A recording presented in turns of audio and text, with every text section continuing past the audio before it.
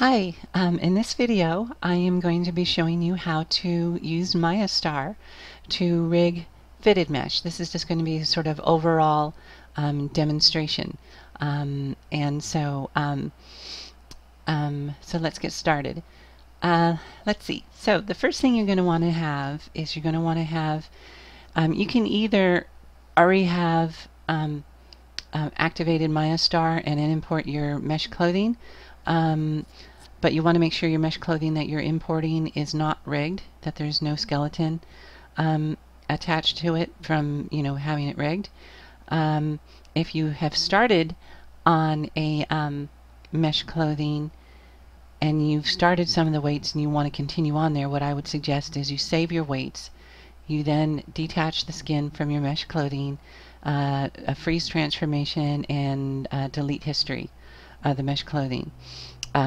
So that there's no skin attached to it, and that there's no skeleton, there's no avatar, there's no nothing, that it's just your mesh clothing. Or you can start with your mesh clothing already opened and no skinned, and it's not rigged, and there's no skeleton, there's no avatar, it's just your mesh clothing. Okay, so first thing you're going to want to do is you want to go up here to MayaStar, and I usually tear it off, and you click Activate MayaStar.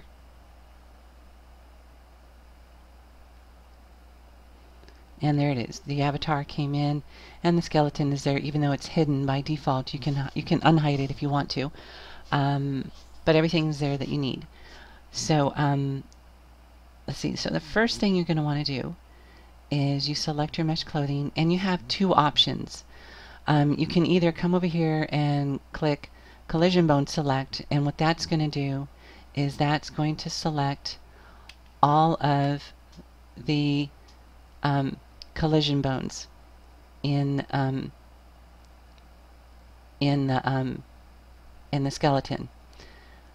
So you can either do that, or since this is a mesh top, and we're not going to need the legs or the head or the butt or the or the arms. We probably will need the clavicles, but not the arms themselves. You can do the second way, would be to select your mesh, and you could say, okay, I'm going to probably need the clavicles, the chest, left and right pec, upper back, belly, left and right handles, lower back, maybe the neck, whoops, and down here with the pelvis.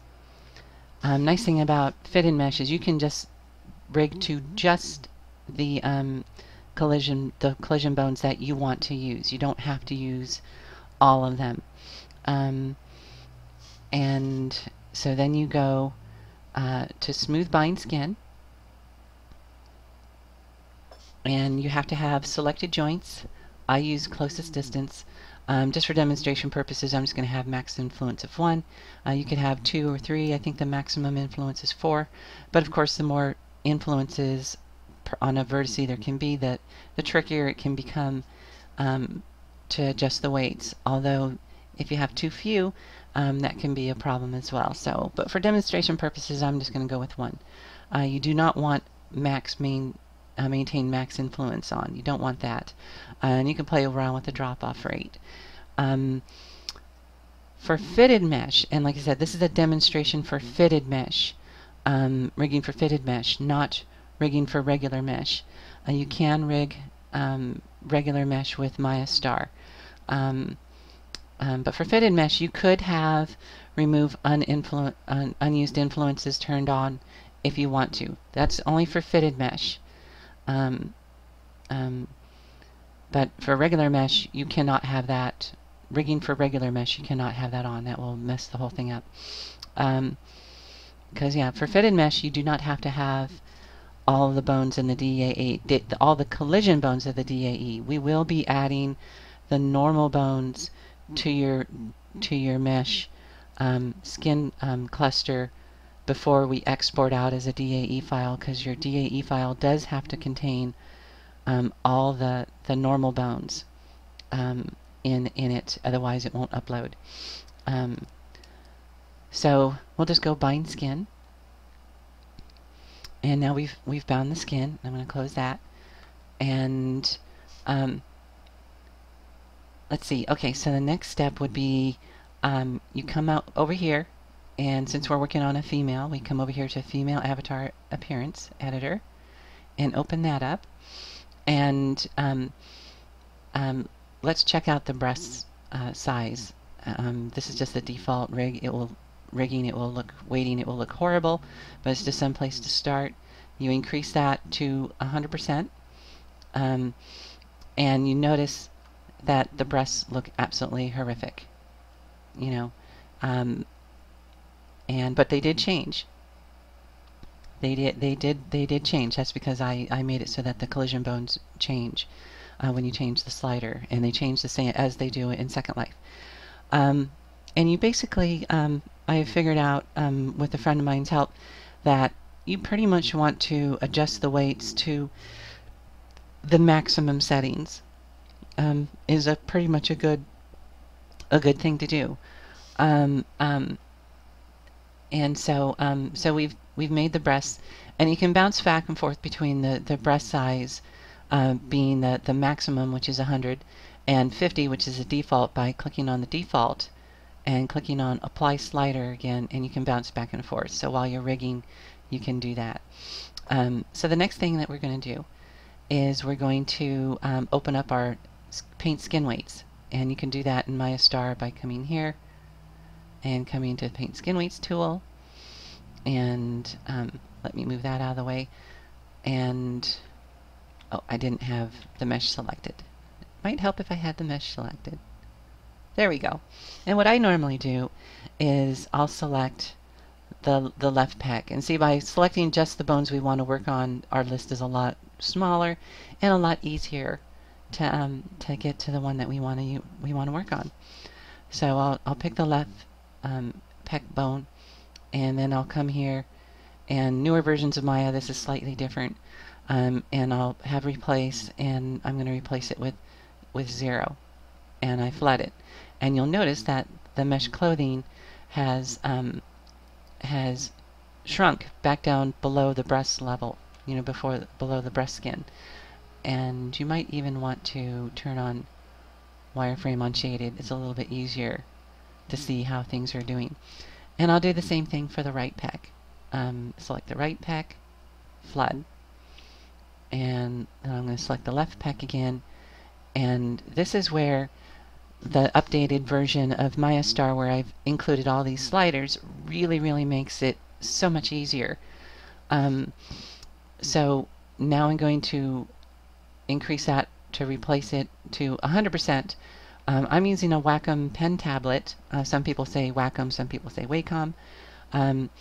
And I highly recommend, if you're doing any skin weight painting, to get a pen tablet of some sort. That's either pressure sensitive or just a pen tablet. And what I do is I usually start near the edge of where the mesh in the skin is, and do very small, very light strokes. And as you see, the mesh is coming to the surface. And as the mesh comes to the surface, that's when you know to stop painting. You don't want to continue. That's when you know that the mesh has the right weighting to it.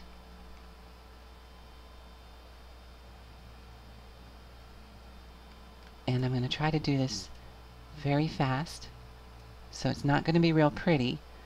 This is just merely for demonstration purposes, so you can kind of get the idea. Now you don't have to start at the end. You can start here and you see it builds up, but I just tend to find that I get a better result if I kind of start from the edges and build up from there.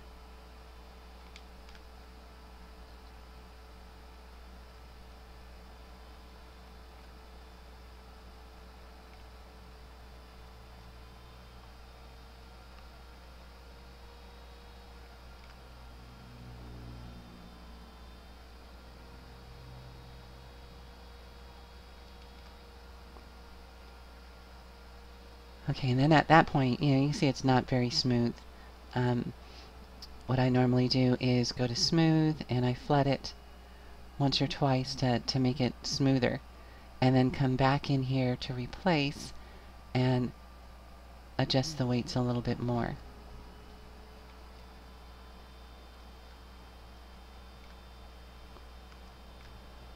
And you want to get it to where the poke through is just barely poking through the mesh avatar, or it's not. There's a little weird thing here that's from the blend shape. It's when they were creating the blend shapes, they must have accidentally grabbed this.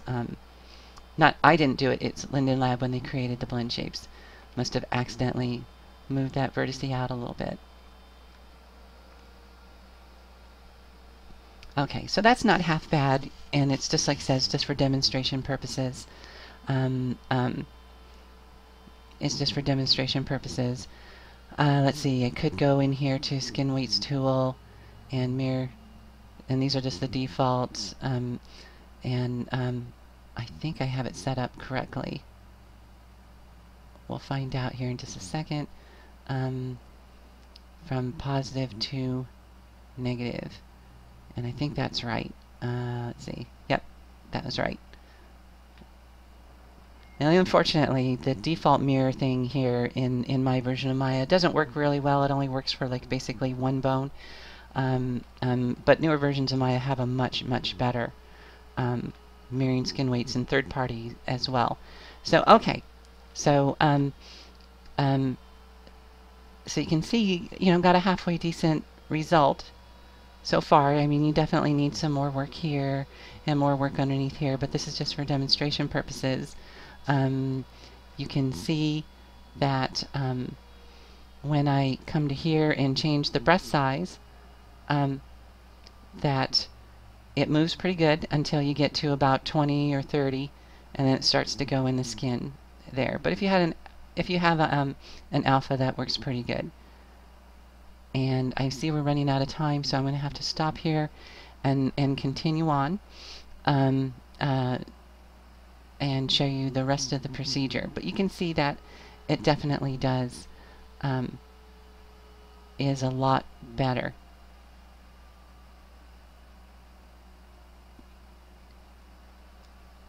And so, awesome. So I think I'm going to pause it here, and I will pick up in the next video. So stay tuned for part 2. This is probably going to be a 2 or 3 part video series. I'm not quite sure how many I'll need. So so we'll see you in the next video.